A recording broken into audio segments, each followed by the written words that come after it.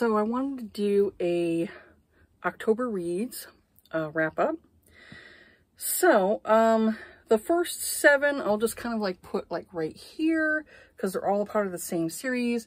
If you haven't watched my vlog based on the Night Huntress series, I did a video on that.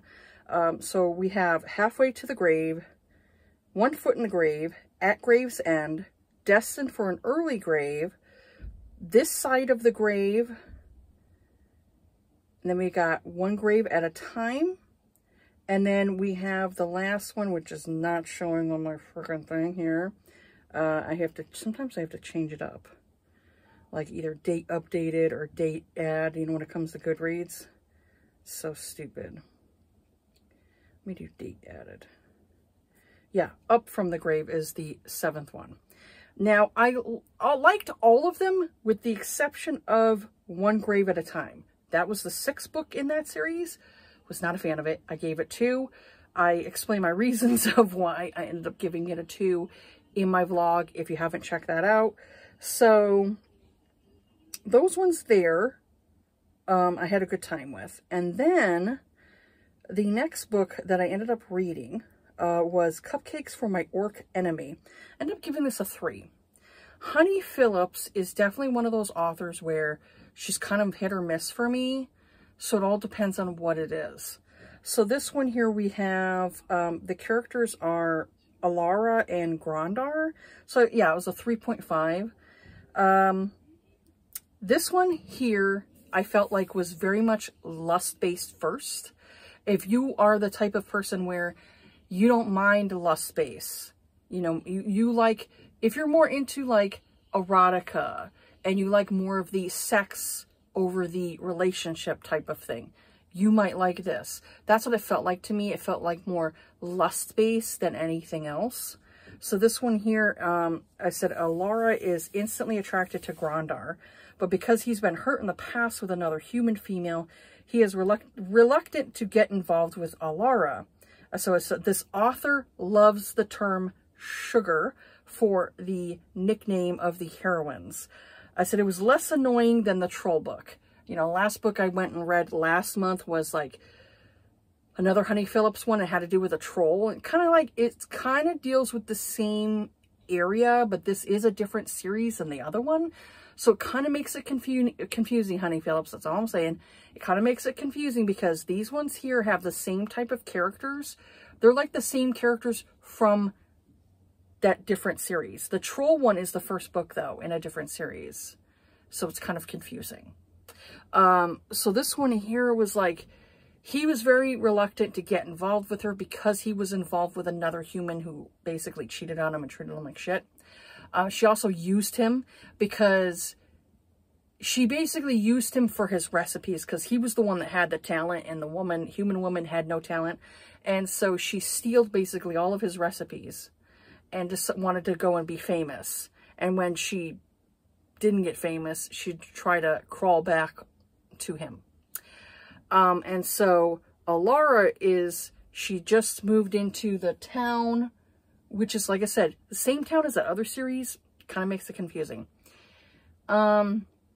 She moves into this town, and he's the baker that works next door. She ended up buying this coffee shop, and so she's trying to she's more of like the sunshiny character. He's definitely more of the grump, and so she's trying to kind of like butter him up. But like I said, it definitely felt more lust-based because the first thing he noticed about her was her ass bent over, and then he's like, he'd like to get in that ass. And to me, I was like, maybe get to know her a little bit first, like personality. That would be nice. So yeah, to me, it definitely felt more lust-based. And I don't always like it. I think it depends on the type of story you're giving me. Because some I can accept. Some I can accept. Other ones, no. I'm like, I want a more of a cozy feel with this. I want it to be more cozy.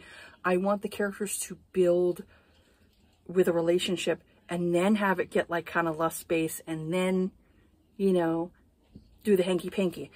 So, yeah. I gave it a 3. It was okay. So the next one I end up reading, this one's called Tiptoe Through Time by H.M. Jones. I liked this one. It was really cute. It was very short. It was a very short story. It was only 37 pages. So, I mean, if you want to get through a short book, this one is short, 37 pages. It was so cute, though. I really liked it. So this one here, we have the characters of Tanya and Milo. So I said, this was bittersweet and it made me a little sad at the end. So I said, Tanya goes to a haunted house and meets Milo. I said, he shows her around the house and the small town he lives in. So Milo is definitely a gentleman. The way he definitely acts like more, maybe you would see from another time, you know? And so I thought it was a sweet short story, but it was also sad at the end. I definitely wanted more because it kind of has this bittersweet ending, you know? So she goes to this haunted house, if you get my drift, haunted house, and she meets this man named Milo. And so he's showing her around the town. And the town looks very, you know, the setting is set in like the 1800s or so. And then ghosts, things like that. I'm not going to say any more, but like I said, it was kind of bittersweet. It was really sweet at the end, but I was like, oh, you know, like I really wanted more. And there was something that happened that was like, kind of made me sad, you know? So I'll just say that. But it was still really sweet. It was still a good little story. And I would check out more from this author. She only has 2 ratings, mine's included, on this book. There's only 2 ratings on this. So if you want to read a book that not a lot of people have read, there you go. You know, Tiptoe Through Time. It was cute. It was cute. I did enjoy it. But it was, like I said, a little sad at the end, you know? So the next one I read, and I wasn't really a fan of, this is Shea Sanders. This is Trick. It's an erotic novel. Erotic is definitely the key term we have to go with here, is erotic. So this one here, like I said, I gave it a 3. So it says Donald and Tyra go on a date that doesn't go quite as planned, and that was the plan all along. So this one here was like I think it was a blind date or something. I think that's what it was. Yeah, it was a date gone wrong. Yeah. But like I said, I wasn't really feeling it. It was too lust-based, like it was just wham bam kind of thing, you know, really quick. And for some of those stories, like novellas, they don't really work because you really want something to like more whet your appetite. And to me, it wasn't really this, you know, it wasn't really this. So I wasn't really a big fan of it. The next one that went along with that series, because it was Trick and then there's Treat. This one I didn't like at all. Didn't like it at all. I wasn't into this at all. I gave it 2 stars. This one here, at the beginning, there's talk of political figures. So I would say that if you're not into politics in your romances or erotica, you may want to skip this. Because the characters were wearing Trump and Melania costumes. And everyone was basically saying like it's cringe, so you kind of know like the side that this author is on politically.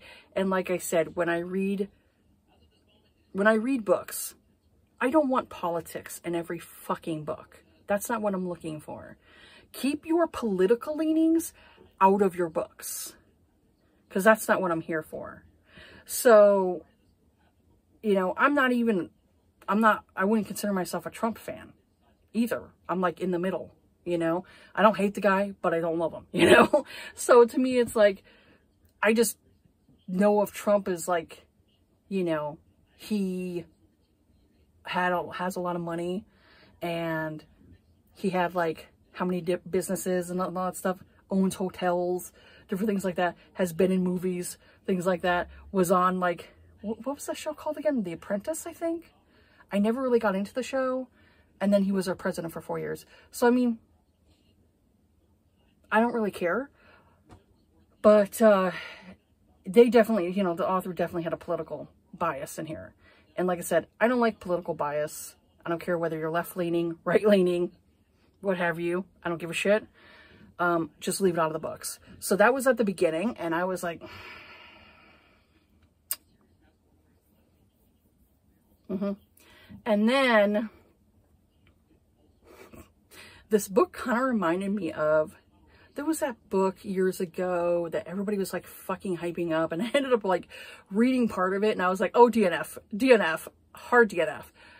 Where, what the fuck was the name of it again? It had something to do with baseball, where the guy's wife was using his like sentimental baseball bat to knock down the wall in their own fucking house that she kicked him out of because she wanted a divorce because he's not pleasing her, because she didn't tell him what she liked or disliked in the bedroom. So how the fuck is the guy supposed to know what you need in the bedroom? He's not a fucking mind reader. So that's kind of remind me of this. This here was like, the wife was all buck wild and shit, you know? She definitely got around. And then the husband was very vanilla. So in order to please his wife, which I'm like, why the fuck you get married? You know, why did you get married? Why did you have kids? You know, it's kind of like at the beginning of like, oh, well, he knocked me up. Why aren't you using fucking birth control if you don't want to get knocked up with some dude's kid and decide to keep it and marry him? That's what it seemed like to me. And then the woman who was like their sex person, who was like with them and all that stuff, she knows more about the woman than the husband does. That tells me the wife told him fucking nothing. Nothing of her pleasure. You think that he can't handle it? He fucking married you, bitch. You think he can't handle it? Fucking tell him what you like. So it's like, just because a guy's vanilla doesn't mean he's not going to be open to like other things, you know? And so I was like, I really dislike this couple. I don't really give a fuck about their marriage. And the whole like thing of like, oh, well, I was doing all this stuff. And it's like, girl, come on. Come on. So yeah, I really disliked that one. I did not like it at all. I was like, the wife did not fucking tell her husband not a fucking thing about what to do to please her. And then they're going to the sex thing. And I'm just like, okay, yeah. And it just really did not feel like Halloween-ish. Especially like, okay, they had the costumes at the beginning, but I'm like, that was it. And then they're going to this like sex place, and I was just like, okay. So I'm like, I've read twice from that author. No, thank you. I don't want to read anymore. I'm good. So the next book I ended up reading that I ended up enjoying, this was Orc Me Baby One More Time. If you're a Britney Spears fan. Orc Me Baby One More Time. This is Monsterville, USA. So this is Ava Ross. I will try other Ava Rosses because I did like this book, so I will check out other books by her. So we have Gunnar and Riley. So this one here, it's an interesting story because the hero Gunnar is an orc, but he wasn't born an orc. He was made into an orc by a doctor, him and his sister. And I was like, huh, okay, so he used to be human and now he's an orc. That's interesting. I like that. I like that. So I thought it was interesting. And so I said he's been crushing on Riley for a while, but he's too shy to ask her out or for her to think that she would actually like him because of him being an orc. He thinks that, you know, she'd probably consider him more of a monster type of thing. And he's a blacksmith. You know, he works as a blacksmith. So I said Riley has been crushing on Gunnar for months as well. And in order to stop her meddling grandma from setting her up on a date, she decides to ask Gunnar if he is willing to pretend to be her boyfriend. He agrees, of course, you know. So this was a fun and quick novella. But the one thing that did annoy me was the fact that both of them were really insecure. And they constantly repeated in their heads, oh, they may not want me. And I said, I kept thinking that if they were willing to touch each other's naughty bits without getting grossed out, then they needed to stop questioning each other's feelings. I said it was frustrating, but still an enjoyable read. So that's the thing that kind of like, why I didn't give it a 5-star, is because they constantly were questioning their feelings toward each other. Like her thinking in her head, I'm not sure he likes me. And then him thinking, I'm not sure she likes me. And I'm like, if you're willing to touch each other's naughty bits, then yeah, you like each other at least sexually. So that was the frustrating part with that. It was just that, just constant questioning. And I was like, stop, stop, you're overthinking. You're overthinking this. And then her grandmother was a bit annoying. She was a bit annoying. But the rest of it, like I said, it was really cute. It was a really cute novella. But it was just a little bit that just kind of annoyed me with the book. So then, I hate you, Goodreads. I hate you. I fucking hate you. I hate this fucking app. Jesus. So I ended up reading The Mabon Feast, which is, it says The Wheel of the Year, Book 1. So this is by C.M. Nacasta. I say Nacasta. I don't know if it's Nescasta. I don't know. Ugh, I wish authors didn't have fucking confusing names. So I said most of this novella didn't even have the couple communicate. I said if they did, it was a few words. I said once they were near each other more than a few seconds, he was tying her up on his web because he's a spider kind of hybrid thingy, and have his way with her. I said I wanted to see the buildup of the relationship, and they were separated throughout most of the novella, so there wasn't anything with them getting to know each other. It was mainly her talking about, she's like a witch or something, and like all of the stuff that goes along with being a witch, the time of year, doing things with the other witches, like your coven and all that stuff, and her kind of being ostracized out of it, so she was alone. And then he comes along and he decides to rent out her room. And he's very sickly looking. And so once he's up there, she starts having these like erotic feelings, like erotic stuff. Like she's starting to get like, you know, turned on and stuff. And she's not wondering why. And it was because of his, whatever it was up above, that he was basically essentially going into heat. And so she was feeling that. And so they got together, but it wasn't only, it was like maybe like the last 80 or 90% of the book. Most of the novella, which like I said, it is a novella.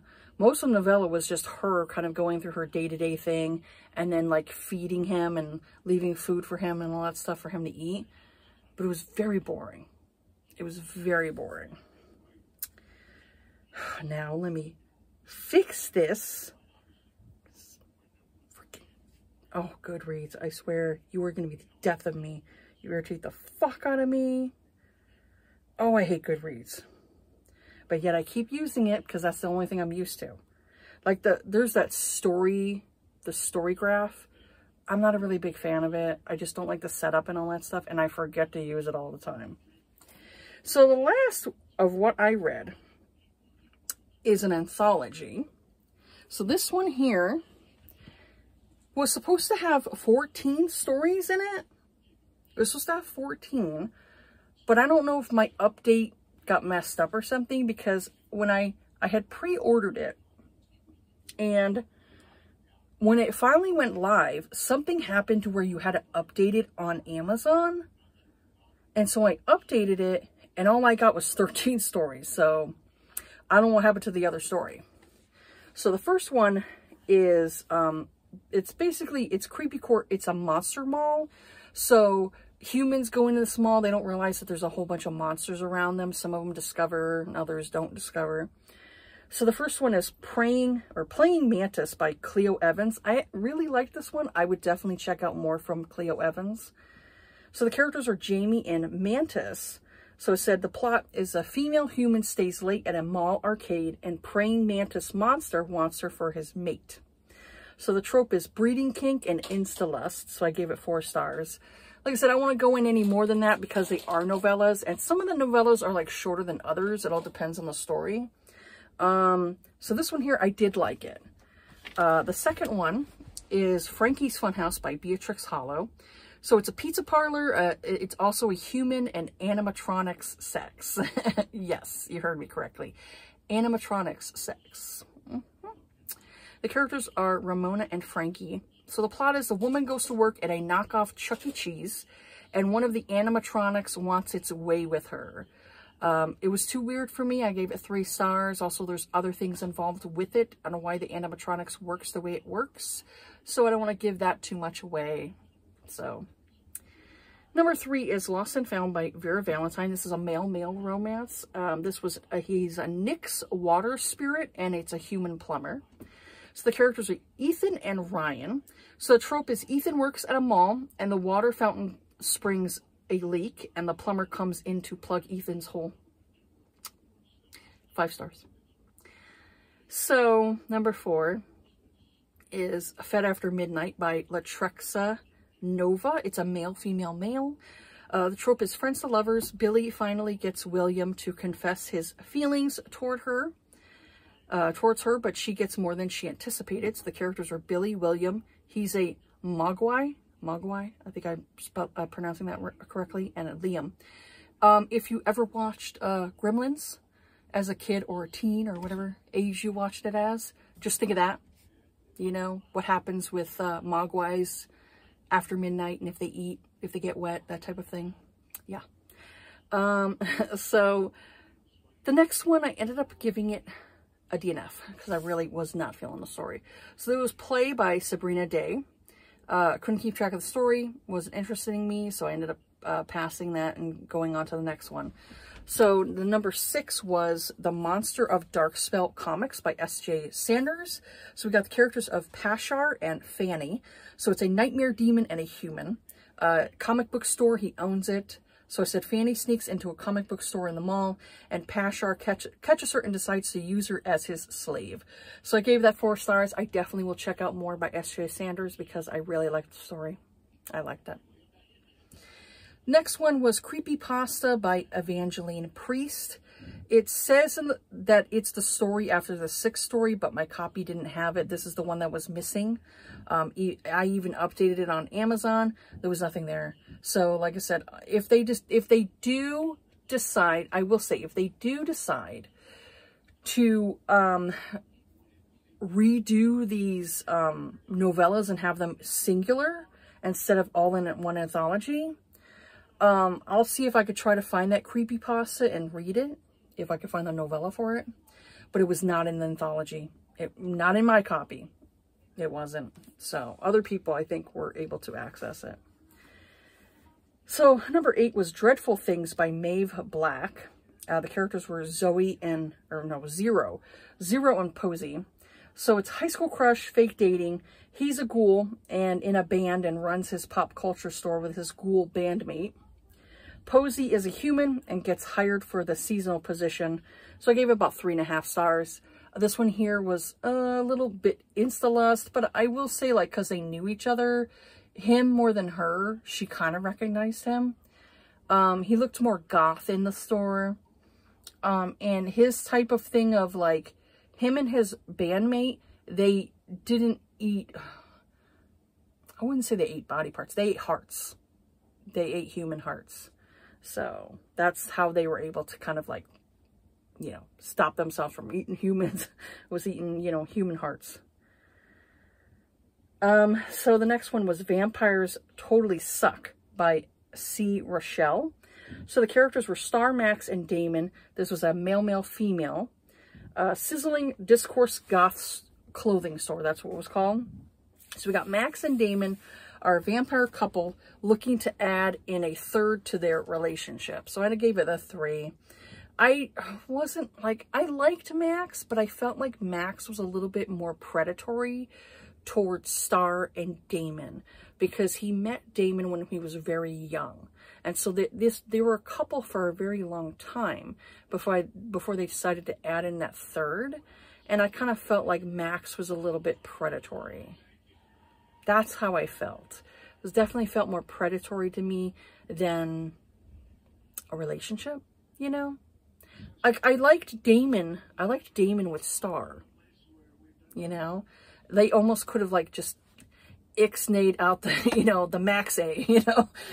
So that's kind of like how I felt. I don't always dig those relationships where it's like male, male, female, that type of thing. I don't really dig them, you know? So it's got to be done well. It's got to be done well where I don't feel like someone is definitely going to be missing out, you know? It feels like a third wheel. You feel like the third wheel. So, the number 10 was The Best Boy by Ren K. Morris. I would probably check out more by Ren K. Morris, even though I gave this story a 3. So the characters are Tracy and Jay. He's JJ. So he's a wolf shifter. This is also a Fated Mates one. So Jay shifts into a wolf and gets adopted at a local shelter for strays. So it's called Twisted Whisker. So the woman's ex-boyfriend was abusive and was stalking her. I felt like it was too insta-lust. So he essentially is kind of like, he's an enforcer for his pact. And he kind of feels a bit worn out. So he kind of like wants to take a little bit of a break. So he decides to chill out at this shelter for the dogs. One of his wolf shifter pack members runs the shelter. So the guy's like, you know, this is embarrassing, right? And so he's like, I'm not gonna say anything. Go ahead and go in the back, go chill out and pretend you're a dog, you know? So not long after he's kind of sitting there, he senses his mate. And the woman comes through the door. He senses she's his mate, so he decides he's going to pretend to be a dog. Then her stupid ex shows up and tries to hurt her. And he turns into full wolf man. So, yeah. Like I said, it was a little too insta-lust, but I still thought it was a cute story. Number 11 is The Phantom of the Theater by L.M. Drew. I liked this one. This was very interesting. So it was called Creepy Court Cinema. And so the characters are Deborah and the Phantom. We don't know his name. So Deborah is trying to discover who keeps breaking the projectors at the theater, and a monster who becomes corporeal through fear and screams. I give it a 4-star. Again, he becomes physical, solid through screams and fear. So it was very interesting. That was a very interesting story. I would have wanted a little bit more from it. I will say that. I wanted a little bit more, but I gave it 4 stars because I did enjoy that. So the next one was The Good Char by Y.D. Lamar. So this one here has the characters of, I think his name is Disick, and Kimmy. So it's a hot dog eatery in the mall that sells human flesh for consumption. So he's a demon and she's a human. I wasn't a fan of the heroine. She was too happy. She also felt very immature to me. She was doing a lot of things that I felt like was very immature. I wasn't a fan of it. And I really didn't understand why he liked her, you know? And then also her parents were annoying as fuck. They were annoying as fuck. I'm assuming either they, like, I gave it a 3-star. Their last name was NGO, so like no. They might be Vietnamese. I'm thinking they were Vietnamese. I'm going to say Asian because I could be wrong. But I'm thinking they might be Vietnamese because I had a friend years ago. Her last name was NGO and she was from Vietnam. So it was definitely an Asian-esque type of lady. And like I said, she felt very immature to me. I guess it was like 19 or 20, but she felt like 12. It just, she had like this overly excited and just felt very immature to me. Did not feel like that mature 19 to 20-year-old you would see. Even though not all 19 or 20-year-olds are mature, but she just felt very kiddish to me. I was not a fan of her. And her parents were annoying because every time she tried to explain things to her, they were like, oh my God, are you pregnant? Did you kill somebody? And I'm like, what? How could you even get to that point where you would think your child killed somebody? You raised your kid, right? Why would you automatically assume that she killed somebody or that she was knocked up? I was like, what's wrong with these parents? I was like, what the fuck? Oh, I did not like the parents at all. So that's why I ended up giving it a 3, because annoying. So number 13 is Mallrat by Ashley Bennett. Wasn't a fan of it. It was Jackie and Rhonda. So this was a female-female romance. So it's a creepy court roller dome. Jackie works at the roller dome, and Rhonda is a rock star rat. A rat. So yeah, I was like, I'm not attracted to rats. So I just, yeah, it was weird. It was weird. And I've already read Ashley Bennett before, and I'm not really a fan of her work. I don't know why. I just don't really dig it. So the last one I ended up reading, this was the one I initially got the anthology for, was this author. So this one's Don't Eat Your Human Boyfriend by Lily Mayne. So we got the characters of Elliot and Ricky. So it's a male-male romance. So the restaurant they work at is called Broth with a Bite. So he's Elliot is a ghoul and Ricky's a human. So it's a male-male romance. I gave it 5 stars. I really enjoyed it. That was very sweet. It was so sweet. And we have Elliot's this ghoul, and you know, he's kind of like, he's been working at the restaurant for like how many years. It's kind of like a two-part restaurant. So you got the human side that the humans work on, and then they have no idea that the other side of the kitchen that's closed off is where the ghouls make their ghoul food for to give to other ghouls. So it's essentially human parts, you know, human body parts, and human flesh, things like that. So they think that the kitchen over on the other side is for people who have severe allergies. So they had no idea. So it's essentially, Ricky starts working at the human part, and Elliot bumps into him, and Elliot's like immediately attracted to him. He's like, he is so cute.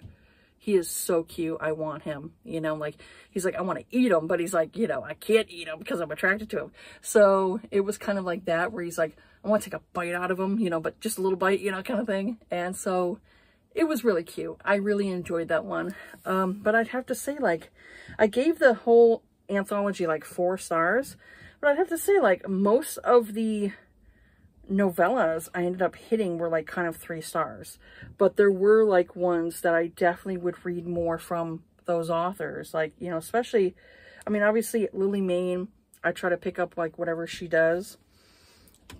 I'm not impressed with Ashley Bennett. I don't know why. I will check out maybe more of the Y.D. Lamar ones. I might check out more from that author. L.M. Drew, I think I definitely will check out more from that author. Ren K. Morris, I will. Not even gonna bother with the C. Rochelle. I wasn't feeling that one at all. And I don't know about Maeve Black. I might check out another, or might check out like a book from Evangeline Priest, since I didn't, like, I wasn't able to read the novella. So I'll check out and see if I like that author's writing. I really enjoyed S.J. Sanders, so I will check out more from that author. I really enjoyed that book, even though I didn't give it 5 stars, but, you know, I did really enjoy it. So there was like 2 male ones that were in this anthology I really did enjoy. It was the ones that were kind of like male, female. I wasn't really a fan of, you know, so. But yet, that's not really my trope. That's not the type of trope I like, you know, not really. But that's what I've read so far with October. This month I was really trying to buckle down and read like a good number of books for the month of October, because it's, you know, it was spooky month, and this is my wheelhouse. This is the month that I love celebrating, is October. So I really wanted to get in as many like spooky, you know, type of things I wanted to get in, monster romances, things like that, you know. And I'm still going to read some, like, stuff in November. I don't care. I'm still reading some Halloween stuff in November. Now, Halloween doesn't end for me until, like, December, you know. So I'm like, September, October, November, boom, spooky month. That's my spooky season, you know. So I definitely going to check out more anthologies. There's another anthology I want to read in November that's historical, but it's all spooky. Definitely want to check that one out. But it's pretty much going to be me playing it by ear in November, and then hopefully in December I can try to get through some Christmas ones. Christmas is not really my holiday. I'm more bah humbug. I'm more of the bah humbug. I'm more of the Grinch. I really am not a fan of Christmas. It's not my month. It's not my month. I'm definitely more into spooky. So, with that, that's what I read. And I'd have to say, like, for the most part, I did enjoy October. There were a few duds, but you win some, you lose some. But I'd say most of it I enjoyed. And I did, for the most part, enjoy the anthology, but there were some of the stories that just didn't work for me. So there you go. But yeah, that's it for this video here. Have yourselves a good day. Take care of yourselves. Be kind to each other. Happy Halloween, you know, and I will see you all on the next video. All right, bye.